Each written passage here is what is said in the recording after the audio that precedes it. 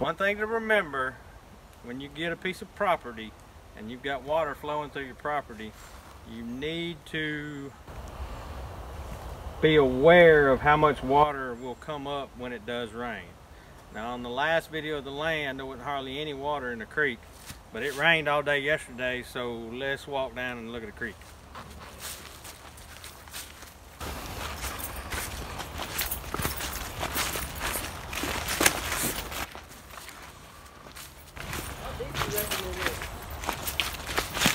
Nope.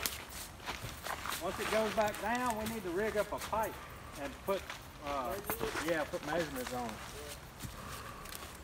Alright, as y'all can see, there's a good bit of water, and if you could pan around to the bridge, come down here where everybody can see the bridge.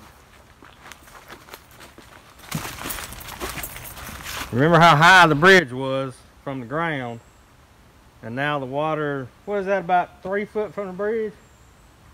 Yeah, 3, 4. I'd say 4. Well, down here on this end, it's going to be 3.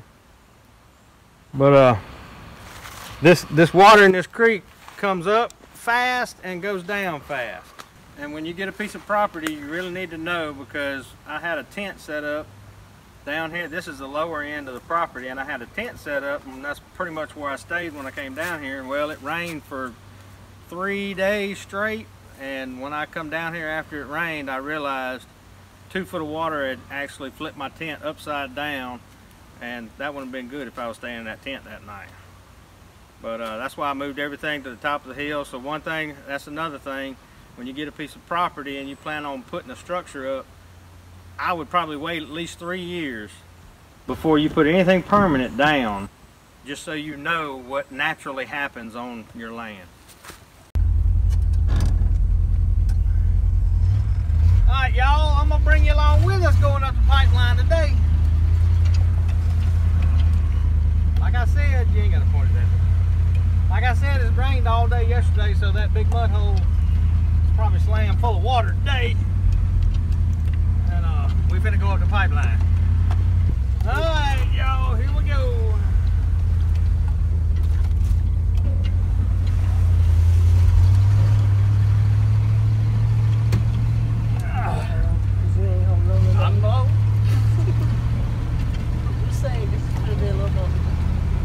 Little bit bumpy. There's the first mud hole. Woo! Shoot! Look at all that water. Oh my Lord.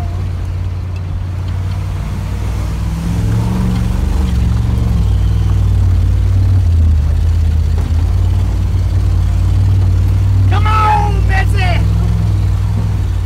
Woohoo!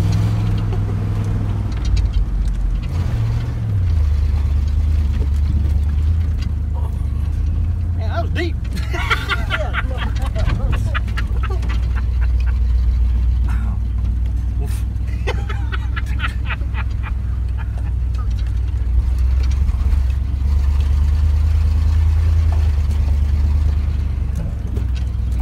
And we're back to the top of the hill.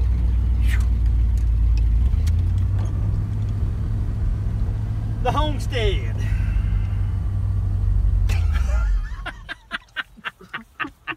But this tree right here is the sour cherry tree. That's the best I could come up with. The cherries make awesome jelly.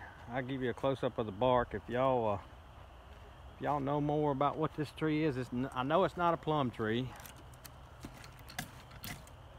but there's the bark.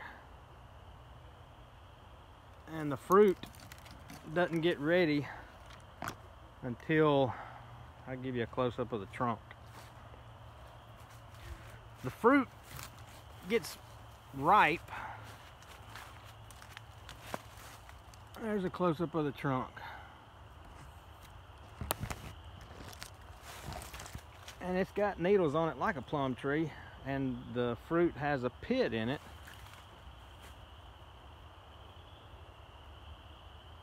But plums get ready early, and the fruit didn't get ready till August and September.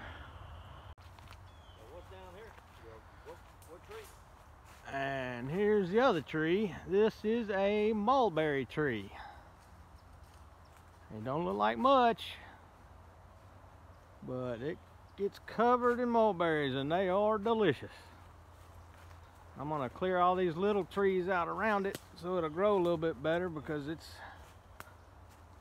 looks like it's in rough shape, but it was slam full of fruit this year. Yeah, there's another one, that little one right behind it. That little tree, that little light looking tree right there, it's a mulberry tree too. There's the creek. Yep. It's got some water in it. That's our little fishing hole. That hole stays that's a pretty deep hole because it stays wet right there even when the creek gets really, really low. You can catch little old bitty fish. We ain't actually found the deepest holes yet, but we're on the hunt.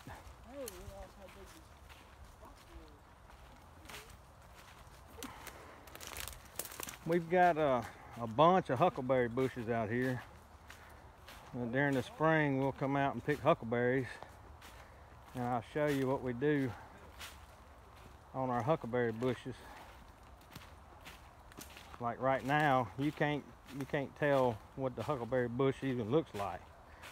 So what we do, we mark them. Find a spot to get in here. This is right on the edge of the creek, so they grow really good out here. See, we put little ties on them and mark them. So if we're coming out here and we're breaking limbs down and clearing ways to walk through, we make sure we don't mess with those. That's how we keep track of our huckleberry bushes.